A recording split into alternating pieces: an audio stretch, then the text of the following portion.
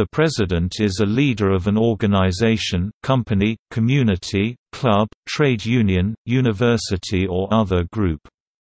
The relationship between the president and the chief executive officer varies, depending on the structure of the specific organization.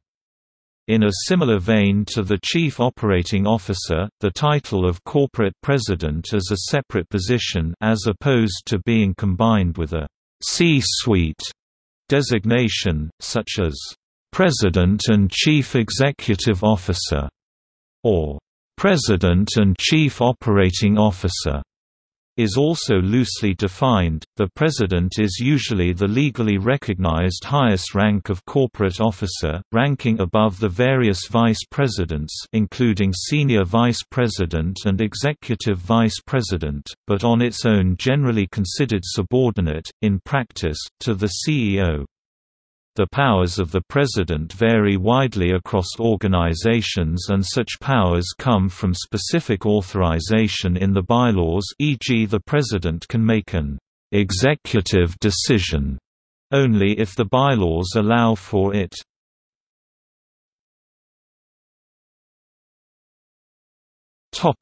History. Originally, the term president was used to designate someone who presided over a meeting, and was used in the same way that foreman or overseer is used now. The term is still used in that sense today. It has now also come to mean chief officer in terms of administrative or executive duties.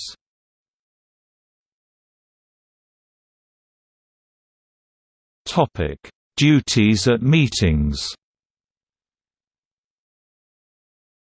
In addition to the administrative or executive duties in organizations, the president has the duties of presiding over meetings. Such duties at meetings include calling the meeting to order, determining if a quorum is present, announcing the items on the order of business or agenda as they come up, recognition of members to have the floor, enforcing the rules of the group, putting all questions motions to a vote, adjourning the meeting. While presiding, the president should remain impartial and not interrupt a speaker if the speaker has the floor and is following the rules of the group. In committees or small boards, the president votes along with the other members. However, in assemblies or larger boards, the president should vote only when it can affect the result. At a meeting, the president only has one vote, i.e. the president cannot vote twice and cannot override the decision of the group unless the organization has specifically given the president such authority.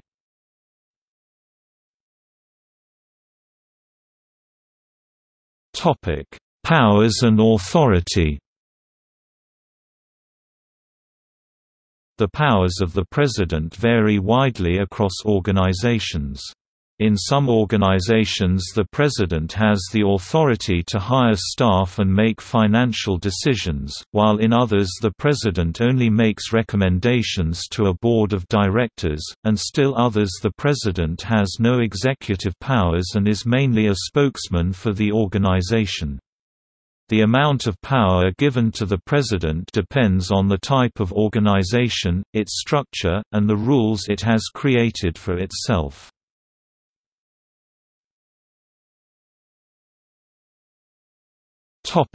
Disciplinary procedures. If the president exceeds the given authority, engages in misconduct, or fails to perform the duties, the president may face disciplinary procedures. Such procedures may include censure, suspension, or removal from office. The rules of the particular organization would provide details on who can perform these disciplinary procedures and the extent that they can be done. Usually, whoever appointed or elected the president has the power to discipline this officer.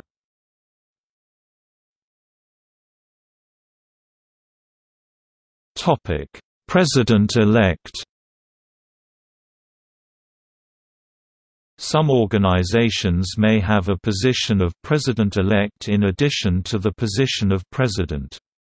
Generally, the membership of the organization elects a president-elect, and when the term of the president-elect is complete, that person automatically becomes president.